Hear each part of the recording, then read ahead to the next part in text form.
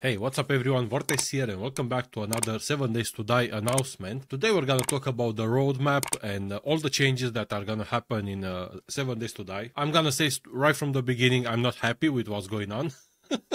And I'm worried because not a lot of people are talking about this. I'm not sure why. But let's go through the roadmap first, see what's gonna happen, and then I will talk to you guys and tell you exactly what's going on and why I'm upset about this whole thing. Because like I said, I've been following the community of 7 Days to Die and other creators who are making videos about this, and it looks like none of them are actually discussing the changes, and they just take everything the way it comes. You know, they don't question what they're doing. But anyway, let's take a look first of what's going on here. So in June, we're gonna have the release of version 1.0. Basically, the game is coming out of early access and it goes into beta. What we're gonna get in June are all the changes that we were supposed to get in Alpha 22. If you guys don't know what are the changes that will happen with this release, you can go and check my video that I made about Alpha 22 and all the changes. Somewhere here in the corner you will see the video. So yeah, there's nothing new about this. You can see all the things they said they're gonna introduce with Alpha 22. They're gonna happen in version 1.0,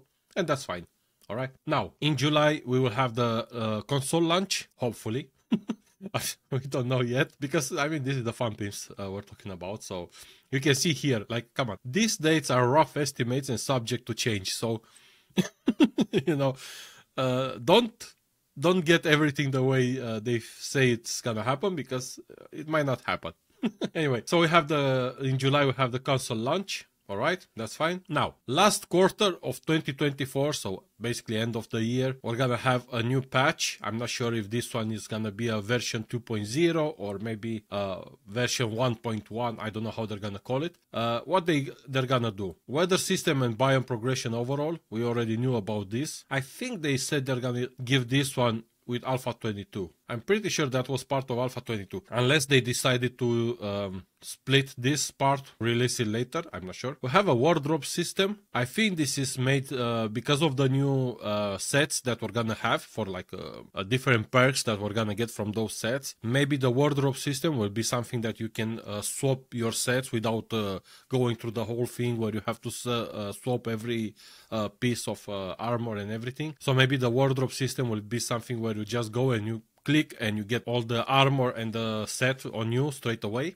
I think that's what happens. There is something like this, for example, in other games, like one that comes to mind is Diablo 3, where you swap between sets and armor with just one click. Then we have crossplay, random gen for consoles. This, we're going to talk about the console in a moment. So with the release of the console in July, you won't get the crossplay or the random map generator, yeah? But we're gonna talk about this in a moment. And plus additional zombie stages, spawn near friend, Twitch drops, outfit, DLCs, and much more.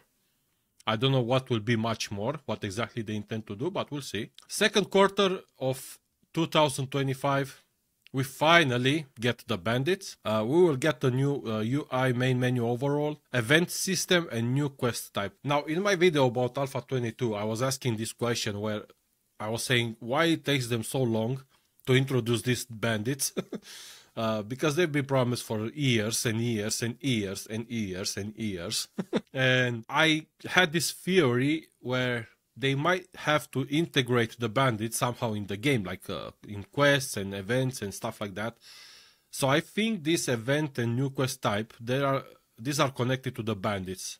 All right, that's why we get them. I'm pretty sure that's what's gonna happen. We might have like some quests where you have to go and clear a POI where that it's controlled by the NPCs, or maybe, I don't know, the event system might be something like raids from the NPCs, you know, on your base, kind of like the Horde Night or something like that.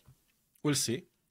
And then end of 2025, so the last quarter, is gonna be the trader overall, story mode, I think. Finally, Steam Workshop support and new quest type. So again, I don't know this new quest type what's gonna happen, but according to them we will get a story mode, which is great. But again, guys, this like they say, these dates are rough estimates and they are subject to change, which means none of these I'm pretty sure the June and July part of this roadmap will happen. Everything else, I don't think so. All right, I mean, guys, you need to understand that this game was supposed to be released completely in gold with all the things, with the story and everything in 2014.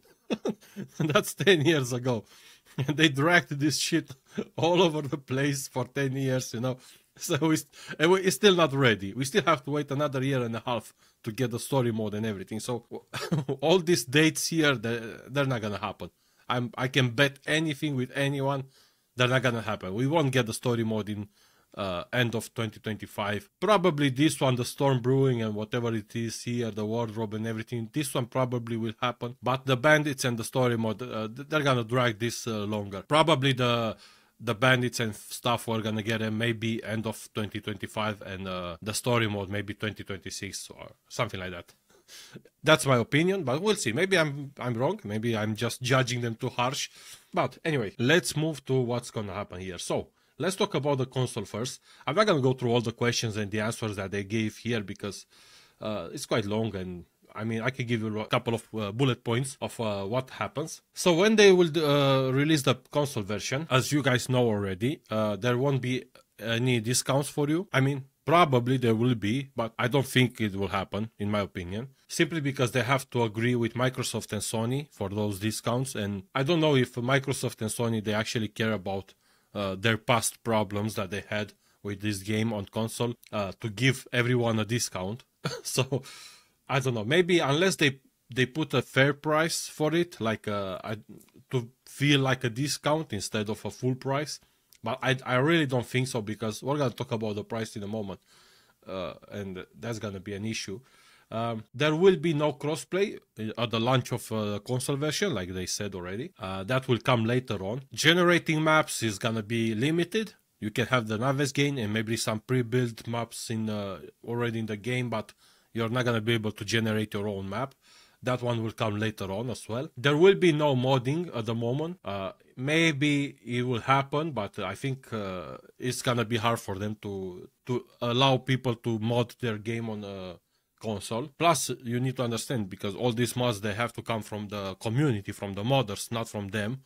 So as long as the community is willing to create mods for the console, then yes, they can do it. Otherwise, those who own the console version, they're probably not going to be able to mod their game. Plus, any changes that they're going to make to the game, they say if it's possible to introduce them on the console version, they will. Otherwise, they will be just for the PC version.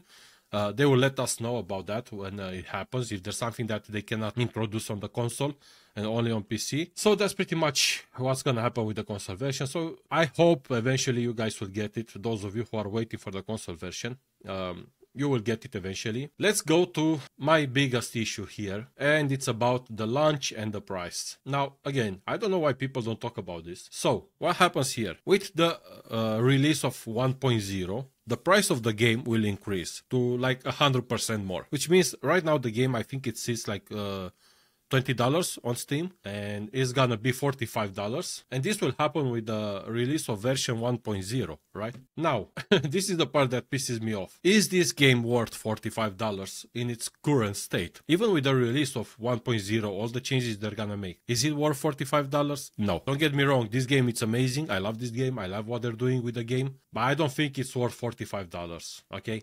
Now, obviously, for those of us who already have a version of the game on PC, I'm talking about the PC here. If you already have the game, you're not going to get charged more. But for those who are coming after June, they will have to pay $45, yeah? Now, they say they will give some discounts and stuff like that. So I think they're using this one. Either they use this one as a marketing strategy, where they try to tell people, come and buy the game now, because otherwise you will have to pay $45. I'm not getting mad about that if that's the case. You know, sometimes when you have a company and you want to make sales, you have to be a little bit cheesy and cheeky. But I don't think that's the case. I don't think that's a marketing strategy. They just because they said they're gonna do this because other companies are doing it, other games are doing it. Once they leave early access, they increase their prices. So they're doing the same because other ones are doing it. That's like saying everyone is jumping out of a building, so we want to jump with them, you know? So, yeah. I don't agree with this one. Again, once they will release the story mode and the NPC and all this other stuff, then yes, I can say this game is worth $45. In its current state, no, I don't think this game is worth $45. $20, 25, maybe even 30, okay? You can increase to like 30, but not $45. This is, I mean, you're just comparing your game with, I don't know, God of War Ragnarok, for example. That game is amazing. That game has like amazing story, amazing graphic, amazing combat style, characters, like everything is great about that game. And some people might argue and say, well, God of War, it's a game that you play once, you finish it, and that's it. You're not going to touch it again. While 7 Days to Die is more like a game for a long run where you keep playing it and then you create another map and then you do this. And well, I don't know about that, to be honest. And again, let me guys know if you agree with me or not. But in my opinion, if it wasn't for the modders community to give us all those overall mods and modlets and whatever it is, to make this game even more interesting, I would have stopped playing this game probably like a couple of years ago. Yes, I would come back to it every alpha, you know, to play for a couple of days a week, but it gets boring really quick, really fast. Take a look at Jawoodle's series with the Demolishers only. Yeah, the Demolisher is probably the strongest zombie in the game, and on day 30 he was already one-shotting them, you know, with just one weapon. He didn't have all the other weapons, so it was really easy, and he was playing on insane difficulty with nightmare speed and everything, so it was still looked like it was an easy game, you know. It doesn't matter how much you're gonna keep inventing strategies to make the game fun for you. At the end of the day, it's still the same shit you're doing. You know, you just go in POIs, clearing them, do some quests for the traders, get some rewards that at some point those rewards, they don't mean anything anymore. You know, if you see another, I don't know, tier 6 sniper rifle, and you already have one, you're just gonna look for that little bit of extra damage if it has it or not, and that's it. You're not gonna be excited about that reward, right? Unless they add some other tier system for the weapons and stuff, so it goes up to like tier 10, tier 50, whatever, 100, I don't know. So every time you upgrade your weapons, you get more excited because they're better and better and better, you know. Unless they do something like that. The way it is right now, it's not really worth it, right? So that's my issue, you know. $45 for the game in its current state is not worth. No. But I don't know. I'm digressing. Maybe I'm just talking bullshit. Maybe I don't know what I'm talking about. Probably some of you guys will agree with me. Some of you will not agree with me. Plus, again, we will have to see if they're gonna follow the roadmap and they're gonna stay true to the dates they put here. There is a video here. I've been watching a little bit of it, but I didn't want to finish it because it's basically they're talking about the roadmap. So if you guys want to go, you can go and watch it and see if you like it or not. But this is my problem with the current version that they will release. Again, I don't want anyone to think that I don't like this game. If I didn't like this game, I wouldn't play it. I wouldn't make content about it. I love this game. I think it's amazing. I like what they're doing. You know, they keep, let's say, evolving together with the game. I just don't like this price change. Like, again, it's not for me. I don't care. You know, I already have the game. But what if I go to my friend and tell him, listen, you should buy this game because it's an amazing game. And he's going to ask me, okay, so what do I get for $45? What am I going to tell him? He's going to say, what's the story of this game? I don't know. There is no story yet. You know, we don't even know how the story will be. I mean, now that I'm thinking about, they say a story mode, but I said that if they release all of this, then yes, they might. They should increase the price to $45. But what if the story is shit? You know, because we don't know how the story is gonna be. We have a glimpse of it. When you start a new game, you end up, you're in the middle of a road, and some dude Noah that we don't know, we've never seen him, he give us a letter and he say, you pissed off the Duke, so don't do that anymore because he took all your stuff and this and that. But we don't know what happened, you know, up until that point. And if the story of the game will be somehow related to that, and it will be something like go through the quest for the traders, go through surviving a certain amount of days just to get to kill the Duke or whatever it's gonna be, some end story, you know, that's gonna be bullshit. If you give me a story like The Last of Us, where you travel and you do a lot of things, you know, I'm not saying the same story, but something that is great, something that keeps you stuck to the game, you know, and be like, okay, I can't wait to play again tomorrow, or like I don't want to stop playing it because I'm having so much fun with this story. Then yes, make it $60. I don't care. Make it 70 if you want, you know. But if it's gonna be a shitty story for $45, and the way the game is right now, I don't know. Maybe I'm wrong.